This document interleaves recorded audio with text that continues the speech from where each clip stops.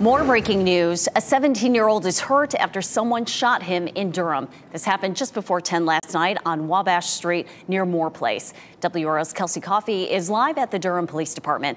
And Kelsey, police data shows more young people are becoming victims of crime in Durham.